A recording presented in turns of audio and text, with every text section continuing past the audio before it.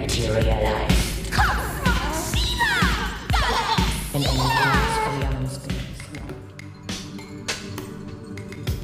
over the last several decades, greater emphasis has been placed on the relationship between religion and science. What, if anything, do they really have in common? Both seek to explain how our world came to be, and beyond that, to try and give us a glimpse into the purpose, if any, behind existence. It seems any attempts to reconcile the two may be a lost cause, at least as we believe our religious views to be today. One concept recently proposed by science, the holographic universe theory, is no less unseemly from a rational perspective than any of the more unfamiliar religious ideas from around the globe which appear quite strange to us in the West. Take me, for example. I seem real enough, don't I?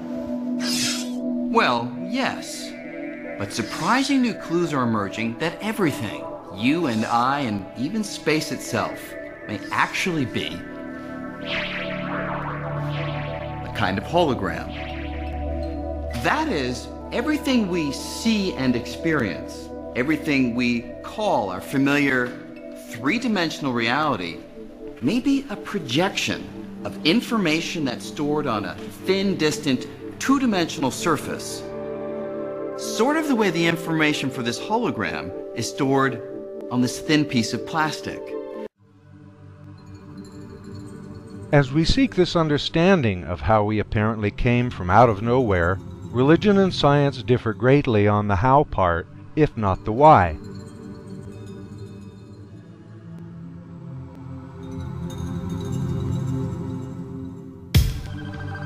Mr. Faith in Physics presents the Holographic Universe.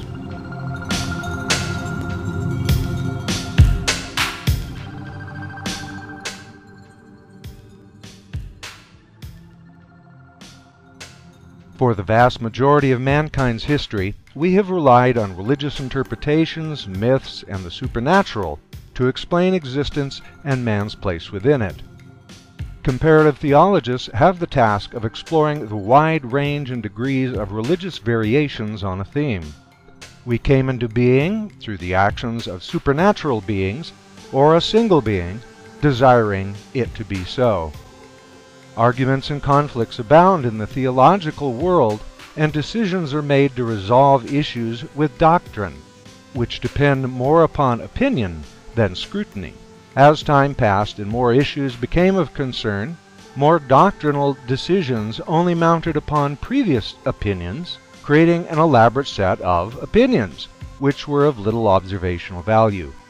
We were far away in time from the understanding of the scientific methods, or at least of having a harsh and realistic assessment of what could be known of existence at that time. Our world, we were taught by religious dogma, was created by God or gods from various substances, usually water, and in various orders, depending upon which cultural and religious views you take. Reviewing the many beliefs on creation, most of which may seem strange to cultures unfamiliar with them, serves a great purpose in itself.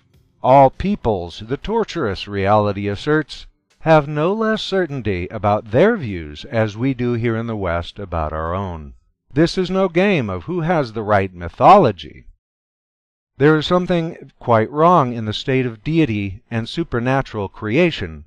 When left to isolated cultural evolution, there was near zero agreement among the varying tribes of man, and revealing little, if any, truth as we know it, as a fixed and established fact in any of their beliefs.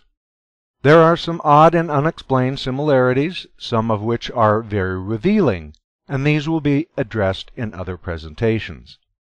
But for our consideration of what the physical nature of the universe is, it seemed religion was only bringing confusion to the developing minds of modern peoples, in particular the new breed of religious adventurers. Then with the advent of the Renaissance, which in turn may be a reflection of a mere rediscovering of an earlier technological time, we develop, ironically enough, the scientific method as led mainly by the Roman Catholic Church, as we mention in more detail in our About Us video.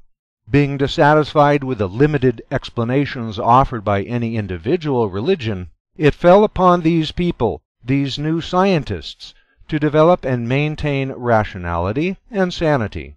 And in this process, it seemed, faith itself could become objectified as a process, with trust that the universe, as an indifferent yet specifically refined process, knows what it's doing.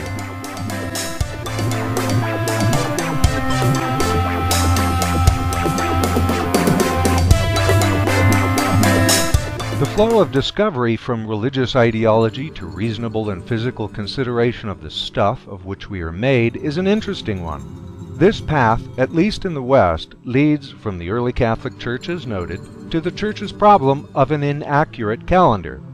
Astronomy and the study of the very heavens itself were promoted and financed heavily by the papacy.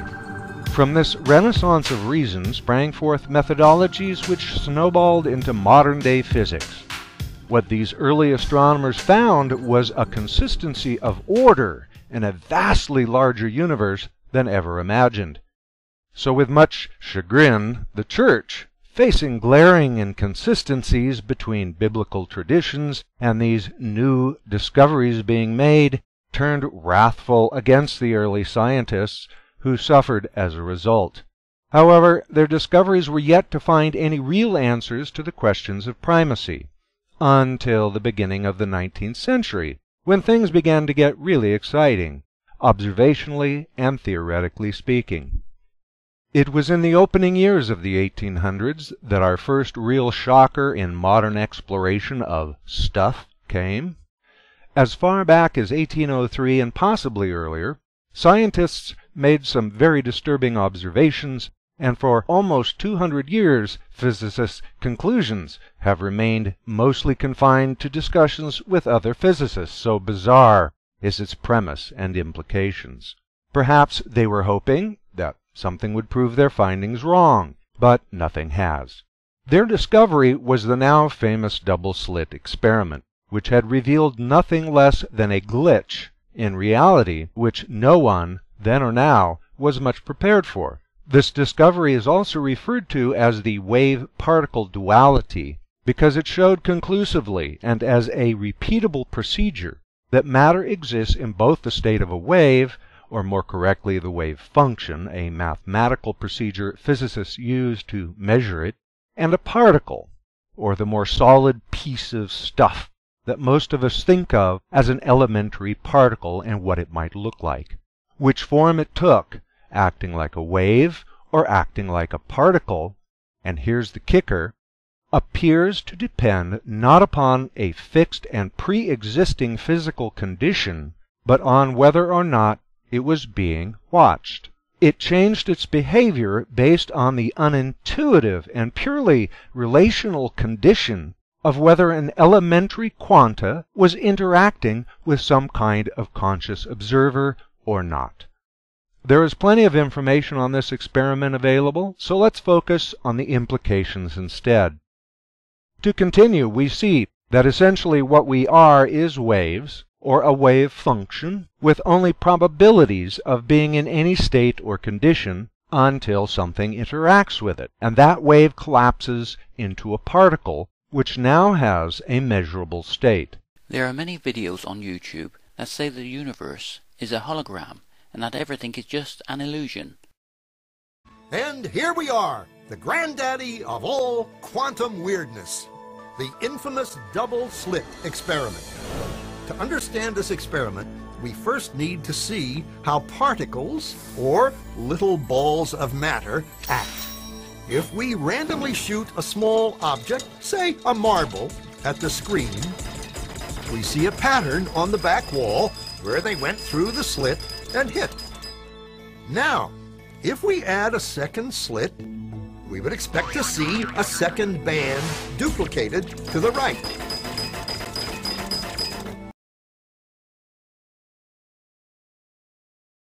Now, let's look at waves. The waves hit the slit and radiate out, striking the back wall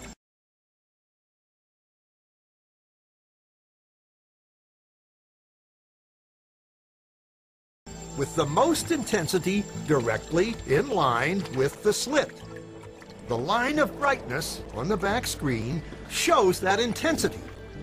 This is similar to the line the marbles make. But when we add the second slit, something different happens. If the top of one wave meets the bottom of another wave, they cancel each other out. So now there is an interference pattern on the back wall. Places where the two tops meet are the highest intensity, the bright lines, and where they cancel, there is nothing. So, when we throw things, that is, matter, through two slits, we get this, two bands of hits. And with waves, we get an interference pattern of many bands. Good so far. Now, let's go quantum.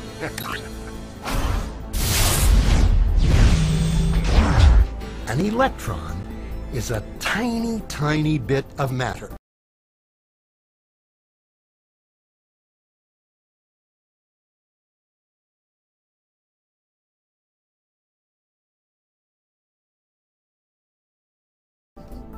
Like a tiny marble.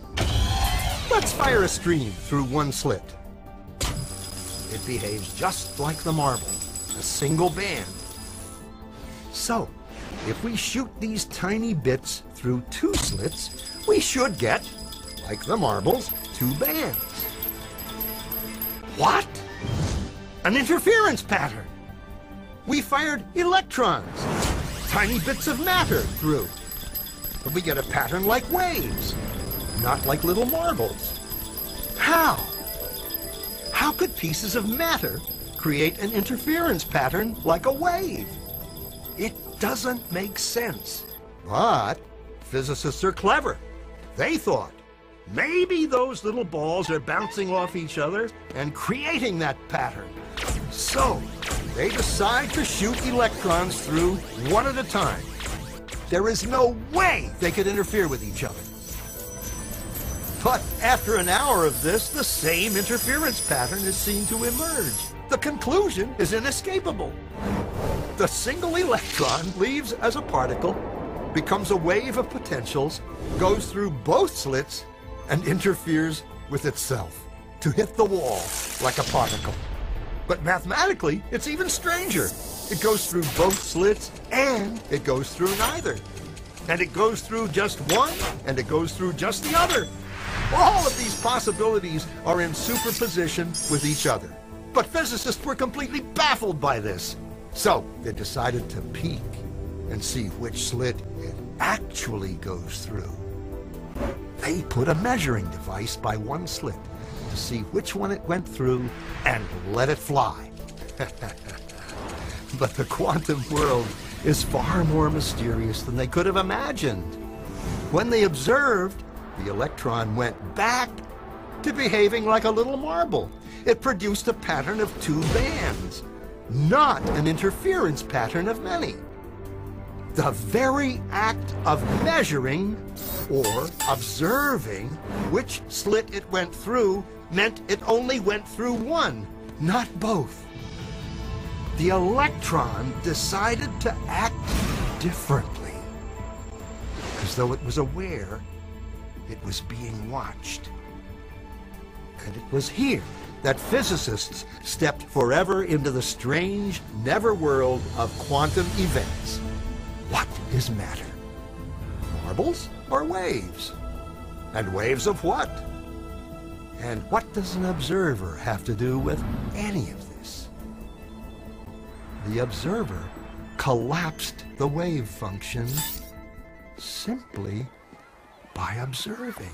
This particle is today thought of as a vibrating string, and the way that it vibrates determines which particle it represents. Keep in mind also here that when we're discussing string theory, that when we're discussing the size and space within the elementary particle, that most of the space, the confines of the elementary particle being a vibrating string, is mostly empty space, and that extrapolates on into larger scales, as we'll see in a moment. So while the added value weirdness of quantum physics was still a century away, already there was trouble in paradise. Matter, at its basest and least reducible part, seems to know when it's being watched, and is in this way called into being by the existence of the observer. Anthropic reasoning. Some cosmologists still see a greater meaning in our existence. They do not agree that we are coincidental to the universe. The universe, they argue, is irrelevant without us.